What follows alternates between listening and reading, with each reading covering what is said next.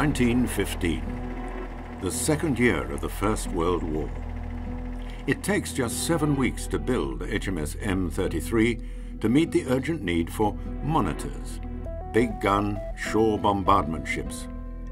They'll become especially valuable in the desperate struggle of the Gallipoli campaign, taking the fight to the courageous and tenacious Turkish army, dug in deep against the Allied invasion. A century later, it takes a touch more than 7 weeks to bring this veteran warship back to life. Now, though, she's not just the sole survivor of the ships that fought at Gallipoli, she's a living embodiment of that ill-starred venture, telling her story to a new generation.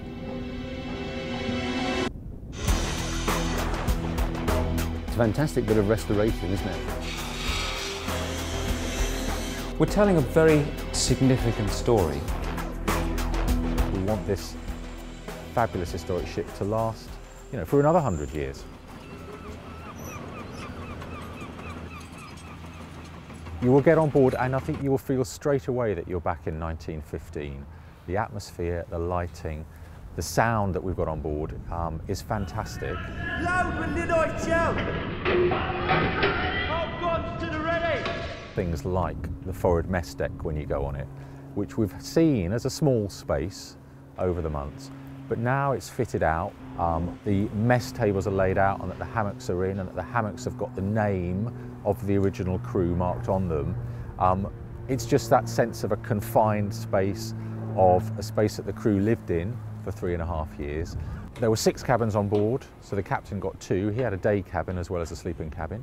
4 of them are sort of crammed together aft with a little wardroom. We say wardroom, it sounds grand, but it's really a pretty small box, effectively. Those are fully restored spaces. I think people will be amazed at how personal we've made them. So I think it's going to feel as if the crew have just kind of popped out of the door, effectively. We've got the galley set up.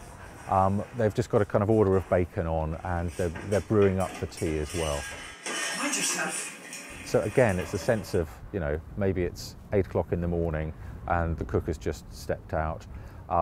That galley, it is actually next to the wash places and the heads for the crew. And so we've got, people can peer in and look at what a kind of pumped WC would have looked like in 1915. It's really fun for people, I think. And we always know, not only children, everybody likes to go and just look at those basics of life. All guns to the ready! Stand by! Fire! In the very heart of the ship is the very heart of her story, where HMS M.33 won her battle honours. The bravery and horror of Gallipoli, the bid to defeat Germany's ally, Turkey, by forcing the narrow straits of the Dardanelles to seize her capital, Constantinople, modern-day Istanbul. A bold stroke that ended in disaster.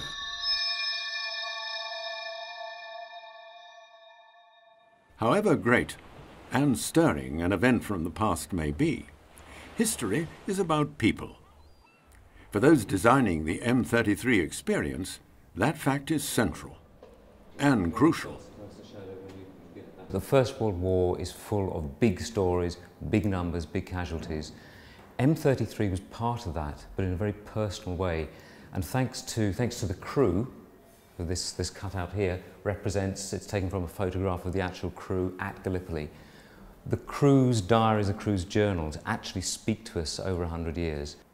This is a historic piece of steel, it's a historic ship, that she's a rare ship, she's a rare survivor. But also I think it's the personal stories. It's the fact that 72 men, sailors, lived, worked, went to war on this ship, came back, and we have their stories to tell. Visiting HMS M.33, you not only see, you hear what she must have been like. Sounds of the ship and her crew echo where lives were lived on board. Midships! Midships! Helms amidships, sir. You can almost imagine meeting a First World War sailor just around the corner. Aye, aye, Captain. For TV comedy star Hugh Dennis, The human connection of M33 could hardly be stronger or more direct.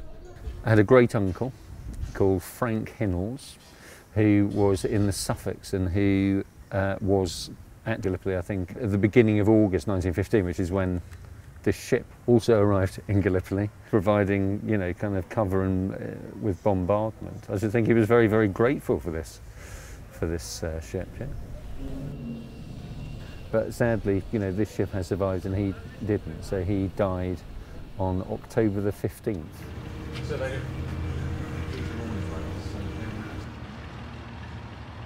Whole campaign must just have been desperate. The terrain was desperate, the odds were desperate, the planning was fairly desperate. It was made for the sandy shore. There was tremendously strong barbed wire.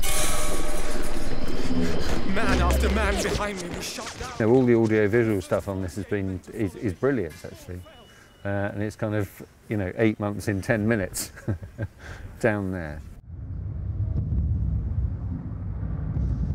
I just love the atmosphere down here, the smell. I love the audio effects are absolutely fantastic, with the vibrations of the bangs and the shells and whatever going off.